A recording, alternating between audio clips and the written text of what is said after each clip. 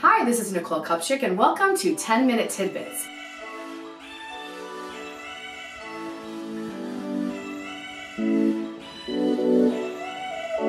Today, I'm here with Joel Green, and we are going to chat about the new PADIS guidelines. You might be like, what's PADIS? Yeah.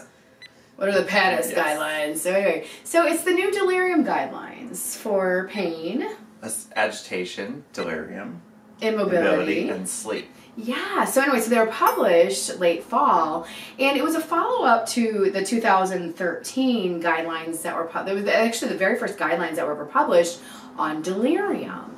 And so what we want to do is, this could be a two-part show, is we want to go through what the guidelines revealed and to kind of give you some direction. So why don't we just start at the top? Yeah, so with pain, that's the easiest one. That they're making a lot of recommendations about changing how we assess pain, how we're medicating pain, and how we're treating it overall. Yeah, and one of the kind of big things that I would say that's new is there's this whole idea of what they're calling angle-sedation or analogous-sedation. You might hear it pronounced either way, but I pronounce it analogous-sedation. But the whole idea of using an opioid medication to provide analgesic, but also sedation in patients. And I think that would be more for the intubated patient. Right. I don't know, what do you think? There has been a movement, SCCM, which is Society of Critical Care Medicine, a few years ago was talking about how if we can just sedate patients with just, say, fentanyl, instead of using propofol and using benzodiazepines and other agents, patients can be more awake and more engaged in the plan of care to better help them with delirium was one of their goals. Yeah, and I don't know, I definitely have some mixed feelings about this. I think we need a bit more data to see if this is the right thing to do. I think we're pretty clear that we should be backing off the benzos except for certain situations like seizures or alcohol withdrawal. But I don't know, like I've been around for a long time. I've been doing this for 26 years now, and one of the things I don't want us to end up going back to are big, huge infusions of opioids that people just don't turn down because the patient looks okay. Like 200 mics of fentanyl an hour? Oh, I've seen way higher doses than that. I mean, I don't know, what's the highest dose you've ever seen? 350, I think, is the highest on fentanyl I've ever seen. And I'll be honest, I've seen 500 of fentanyl an hour, which is, like, you have to wonder at some point, like if you've got a patient who needs up to 500 of fentanyl an hour, is there something we're missing? Right. Is that opioid really giving the appropriate... Or are they getting refractory effects from it? Yeah. So. Yeah. Well, I think some other ideas we really should start thinking a bit more about is a multimodal approach to pain management, right? So, and this is one of the things that orthopedics has always been good about, especially in the surgery environment, is they will give patients multimodals before they go to surgery. That way, middle of surgery, they start working, and by the end of surgery, their patients are reaching like peak onset. So they're giving like a COX-1, they're giving gabapentin, they're adding NSAIDs to their profile, depending on what type of surgery they're having. So we're getting a lot more effect from a multimodal approach rather than just giving high-dose opioid. I completely agree, and I think, for a while, many of you may know I went and ran a bariatric surgery program, and I was a little bit shocked when I started running the program that these patients were, it's endoscopic surgery, but they were put on big gun Dilaudid PCA pumps. And we really revamped the way we manage pain, but we brought in IV acetaminophen. And it's so funny, so many people are like, oh, it's so expensive. It's actually not that expensive. It's like $35–40 a bottle. And, in the max you'd ever use per day is 4 bottles. And, we saw a huge difference when we went to IV acetaminophen. Well, and I think that's one of the problems is when you look at pharmacists that run the Tylenol or acetaminophen, they're like, it's acetaminophen, whether it's PR, PO, or IV, it's the same. The patient gets the same effect. It actually isn't the same. But when we see nurses actually will say, you can see clinically difference in our patients and how they feel. So it's more of a subjective and objective as we look at it. Pharmacy looks at it one way, and nursing and physicians look at it another way, and how the patients actually feel when they receive the drug. Yeah, and let me ask you this. Which one, IV, oral, rectal, crosses the blood-brain barrier? The IV does. Exactly. Yeah. The others don't. And so you cannot put them in the same category. Like, would you ever compare, like, let's say oral morphine to IV morphine?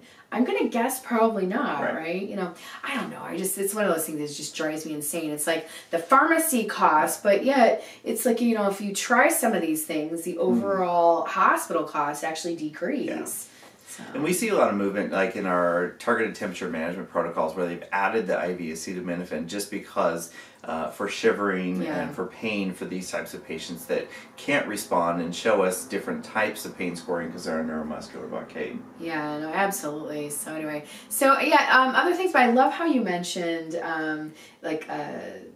Neurontin, gabapentin. Those are absolutely some options, especially if you've got somebody who's got neuropathic pain, for sure. That would be a nice option. But NSAIDs, you know, but the thing you got to really worry about with NSAIDs are renal function and age. Age, it's a big one, right? You know, yeah, so there are some black boxes with the NSAIDs, and then we have our surgeons who are always like, no, it causes bleeding. It's very minimal risk unless patients are already at high risk for bleeding, you know, so we see the physicians that are like, I don't want my patients getting them, but they do provide a lot of relief for our patients, especially the guidelines talk a lot about nefapam, which is not something we see here on the West Coast very often. Well, it's not FDA approved in the U.S. Not that I know of. I don't think it's FDA approved in the U.S., So it's big in Europe. Yeah, it's a huge drug in Europe. So we hopefully will be seeing it soon, but right now it's not something we see. But the SCCM talks a lot about adding that to your program. Did you have any experience with it at all? No. Yeah, I have none. So I don't even know what to say about it. So I have experience with Neurontin personally, and I can say that it was after I herniated a disc in my neck.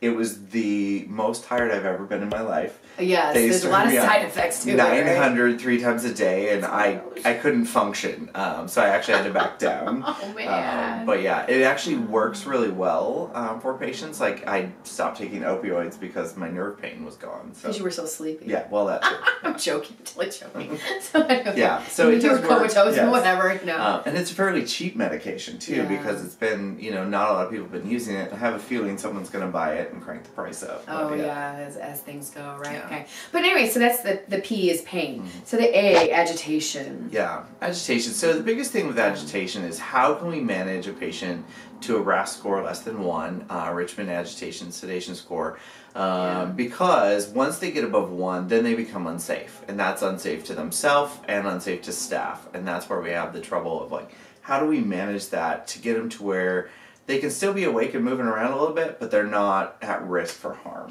Well, and I think it's like the chicken and the egg type thing too, right? Because why do patients get agitated? Because they have delirium. Right. Why do they get delirium? Because of the sedatives we use.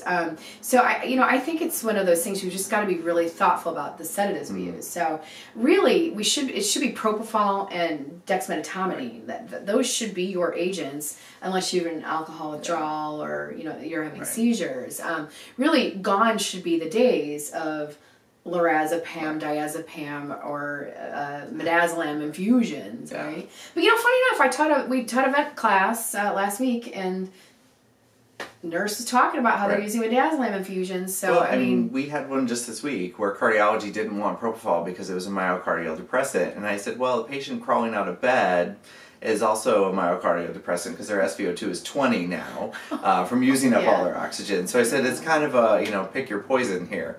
And I think too along that same thing is what medications are we using, but also are we assessing what's causing their agitation. Sometimes it's they feel like they have to pee, or they have to have a bowel movement, or they have to cough, or the restraints, or whatever it is. Or they're hot, or they're cold. Sometimes it's little things that cause them to be agitated that are environmental things that aren't necessarily things we need to medicate. Well, you kind of wonder if some would that be the patient that you just described that would benefit from analogous sedation, right? So I mean that maybe that would be the patient. Right.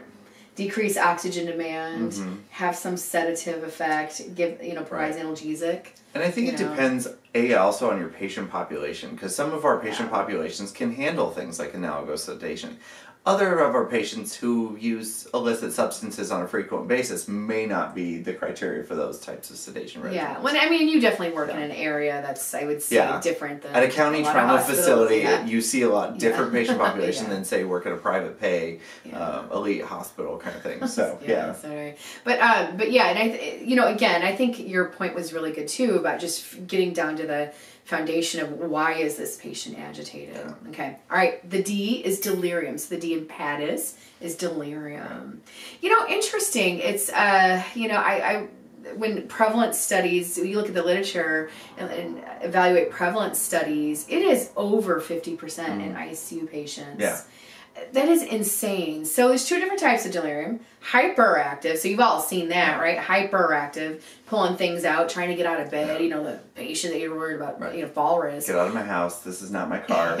So, and then there's hypoactive, which, these are just dreamy patients to take care of, right? The little lady in room 12 is like, you don't want to ask you for a thing, but she doesn't know what planet she's on. Yeah. So do you know, here's a little trivia for you, which one's more common, hyper or hypoactive? I would say probably the hypoactive, because it goes underdiagnosed. Yeah, and it's estimated that about 80% of cases are actually hypoactive delirium.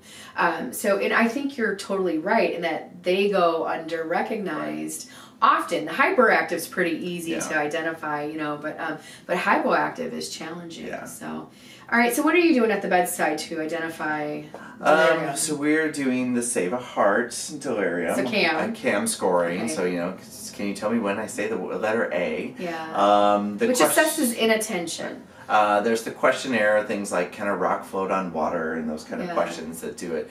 And then just your daily orientation, where are you? What day is it? What month is it? What kind of building is this? Those kind of questions. Yeah, and that's the key thing to understand about delirium is there's two key clinical indicators that differentiate delirium from other things, and that's inattention and disorganized thinking. So we'll ask the patient, we'll spell out 10 letters, and 4 of them need to be an A. So we usually use Save a Heart. So you have to squeeze your hand when they hear the letter A. So it's SAVEHAART.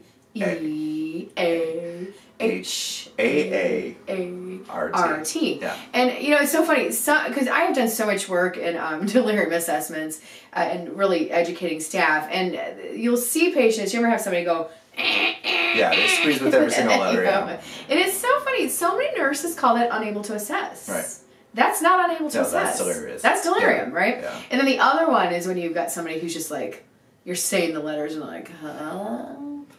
Yeah. Which could be the hypoactive delirium. That is hypoactive delirium, right? Yeah. And so anyway, but I think we were noticing, like when we first rolled out a lot of the delirium assessments, that nurses were really hesitant to document CAM positive. Right.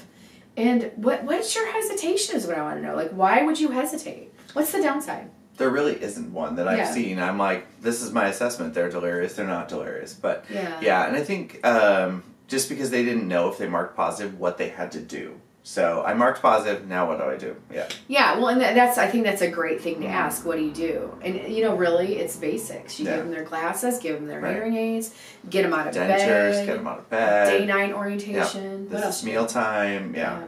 Like if there's benzos, ask, can you get rid of them? And really, it's looking at their med list. That's where pharmacists are key, is looking at their med list to see what can we get rid of. Yeah. Okay. Anything else about delirium? The one thing I'm going to say, though, asking what day is it, what time is it, what year is it, that does not assess delirium. No. You've got to dig deeper. Right. And one of the questions on the CAM is, do fish swim in the sea? Right. And no joke, a couple of years ago, I had this guy look me dead in the eyes, and he's like, do you mean elephants? Yeah. And I'm like, no. No. I mean fish.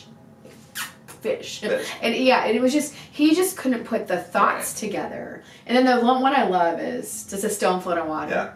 Well, pumice does.